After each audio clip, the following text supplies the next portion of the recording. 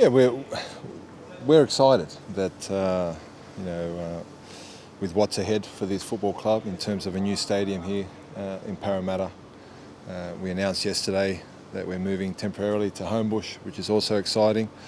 And we play Central Coast again. We played them in our first game here, round one, year one, and now it will be our last league game here.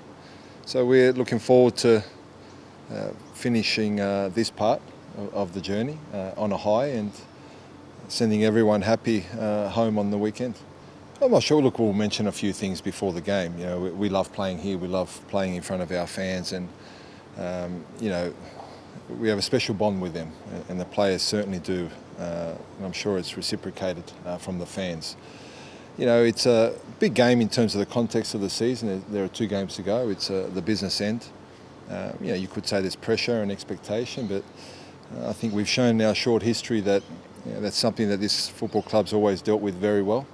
The pressures, whether they're external or internal, the players have always showed they're capable of handling that and have come out on trumps on many occasions. And I expect in front of a big crowd tomorrow night that our players will stand up once again and come home with the 3 points.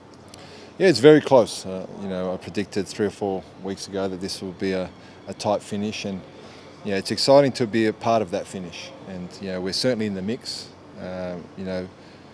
We just got to concentrate on doing our job tomorrow, and then we can't control what happens in the other games. But if we don't do our job tomorrow, the other results are irrelevant. Well, we're as confident as we've always been, that's for sure, and we know we can still control our destiny, and that's what we want to do tomorrow. If we do that tomorrow, then we'll move on to Wellington and see how far that takes us.